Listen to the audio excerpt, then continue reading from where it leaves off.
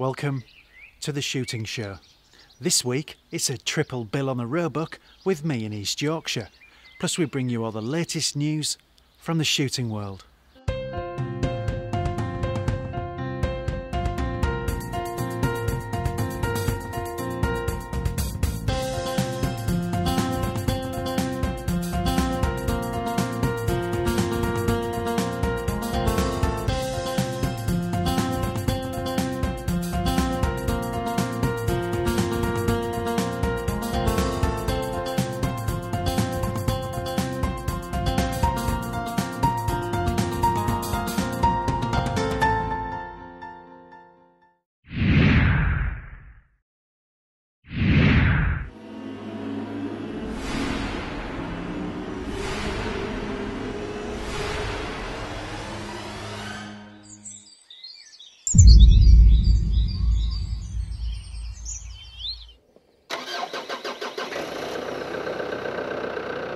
This April might have been the coldest on record, but it takes more than a bit of frost to stop me going out after a roebuck.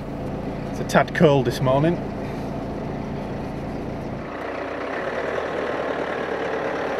Last time I was in action, I was guiding New Zealander hunter Darryl Crimp into the buck of a lifetime.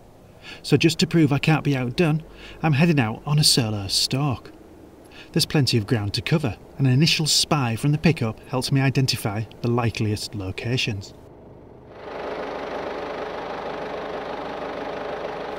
Though the estate is dotted with high seats, I'll be doing things the old-fashioned way with a footstalk. The frosty morning slowly gives way to glorious sunshine as I grab the Browning rifle and pick up the Polaris. There are certainly worse places to be out. This isn't just a speculative stalk. The roe population has been causing no small amount of tree damage, so I need to get results. Luckily, regular reconnaissance has given me a good idea where to head. My suspicions are confirmed as we bump a buck early on. I won't get a chance at this one, but we're clearly in the right place. The stalk is on.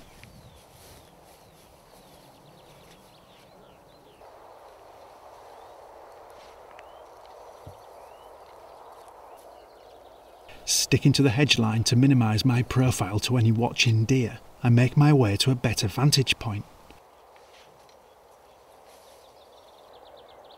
When I get there, there aren't any roe, but there is a clear sign of browsing damage in the hedge and an obvious deer seat underneath. This could be where our earlier buck bolted from. The stalk continues, and that's when things get really interesting. Just as the frost eased, we started to see the deer. Big buck was just over the boundary. He sort of curled away from us and was interested in what we were doing. It's over the boundary. Can't do anything about it, but wow, what a buck. That buck's not coming back, but the chance isn't gone yet. There's another buck coming in. I think he's following the buck that's just gone past us. But the minute this one comes over onto the boundary, he'll come over the bog, then it's ours. There's a clear backstop and the buck is well within range, but if it doesn't come to my side of the boundary, there'll be no shot. He came, we just watched him. I had to stalk up the balk, and a nice stalk up the balk, and just waited for him to come. The minute he put his feet or his hoofs over the boundary, he stood, looked perfect shot.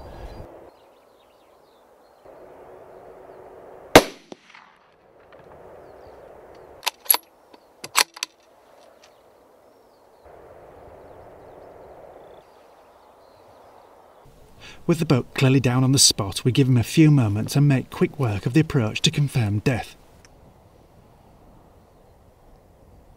Well, it's the last day of April, and what a fine start to the day. Sunrise in the east on the cliff top here. We're right on the boundary here, and the farmer has been suffering some tree damage to some young trees he'd put in, and there's a cracking buck. He's a young buck. It would have been a nice one to leave to get a bit older actually, but he's been doing a bit of damage, which is clear to see. A little bit of pilot error on my part. The bullet was a bit high, put him down, but yeah, job done. A lightning quick gralloch follows, then I head back to my start point and bring in the Polaris for extraction.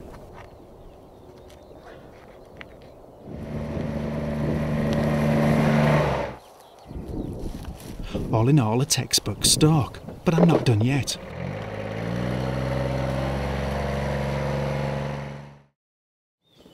Fast forward to that evening and I'm back out again. This time a high seat vigil is on the cards. Wasting no time in getting to my chosen spot, I get ready to see what the evening brings.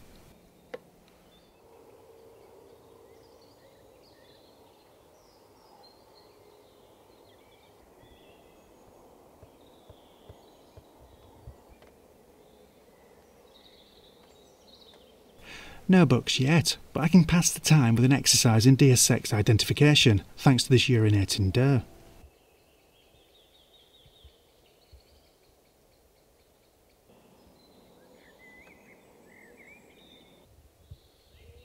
With the doe on her way, things soon start to happen. We've kept the film short because we don't get it on camera, but I soon secure another buck with a well-placed shot that falls after a short death dash.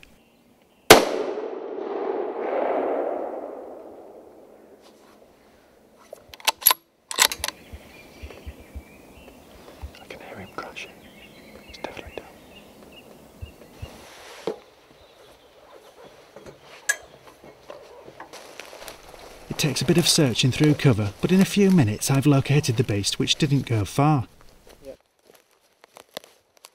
Well, it's last minute buck again, really. Long vigil in the high seat, planning to see everything but the buck, and then I was just thinking about giving up and climbing down, and then he just nosed his way out, and just a shadow there behind the trees, and it was just him turning his head what did it for me. And he just walked on 3 or 4 more yards, stopped and turned. Couldn't make a decision, couldn't see his antlers too well, and as he turned I could see that he was quite long spikes on him, and I made the decision as a cull buck. Good shot, straight in behind the shoulder. He ran maybe 30-40 metres straight down in the woods. Could hear him thrashing, knew it was good, and we got the result. 5 minutes walking, and the cameraman found him. That's 2 in the larder, but the cameraman insists on another outing to make amends for him missing the kill shot. So I'm out yet again the following evening. There's plentiful sign of deer today, with both does and bucks making an appearance before I even get out of the ATV. One buck in particular catches my attention, laid up in a set-aside field. I watch it for a long time, waiting for it to make a move. But when it finally gets up, it's not the one I'm after, and I pass up the shot. Back to plan A. I'm straight off to my chosen box for the evening. Can I make it 3 bucks in 3 outings?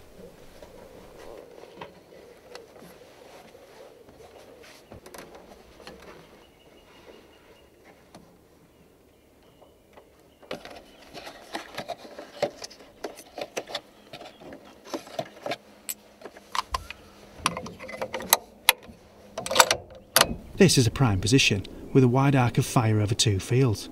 Being in a high seat is always a pleasure, and though there are no roads to be seen, there's still plenty of fauna to keep me occupied.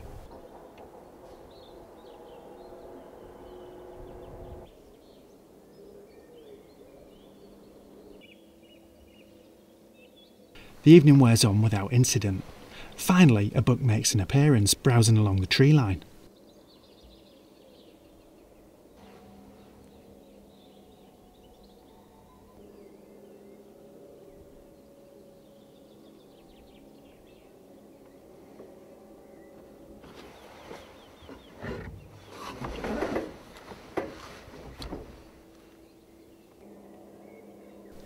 This is a perfect buck to take, but it's on the move, and I don't want to risk a chancy shot. That's when Murphy's Law intervenes. I finally get the perfect opportunity, just when the cameraman has lost the buck.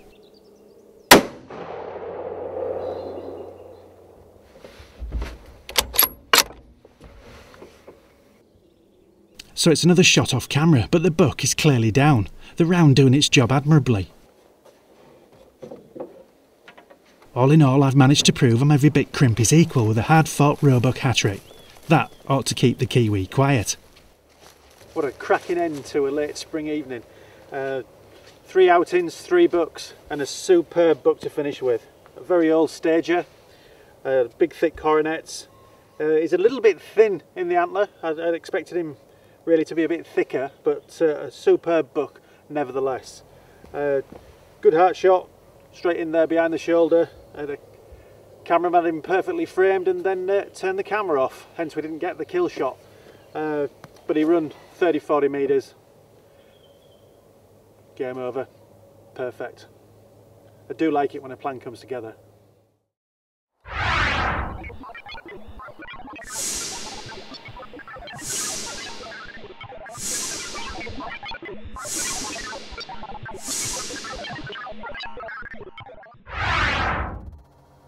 A fine start to the roebuck season for me there. And now it's the shooting show news. This is the shooting show news. Excitement is building for the UK Game Fair on the 22nd to the 24th of July at Stoneleigh. Last week, a troop of national and regional journalists descended on the showground for a track day courtesy of Explore 4x4. The 4x4 course was built by Land Rover as a proving ground for their vehicles, and you'll be able to ride around it for yourself at the show as part of the UK Game Fair's Experience campaign. Don't miss your chance to get tickets. Head to ukgamefair.com now. Amber Hill is warming up for the Olympics nicely. She's been on an international podium again, this time taking bronze in the ISSF World Cup in San Marino. The skeet shooter showed incredible nerve to win an 18-target sudden death shoot-off against China's Wei Ning to take the medal.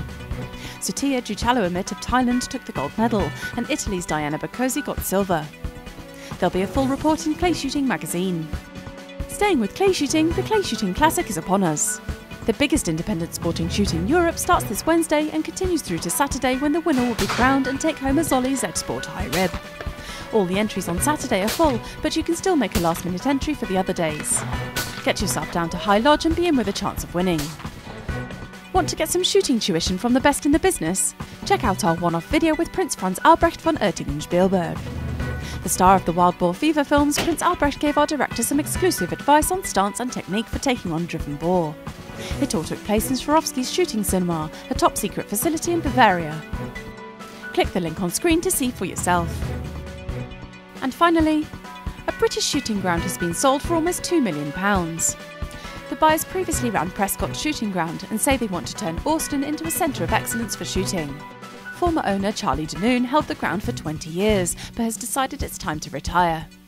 He said he was sure Austin would continue to thrive under its new stewardship. That was the shooting show news.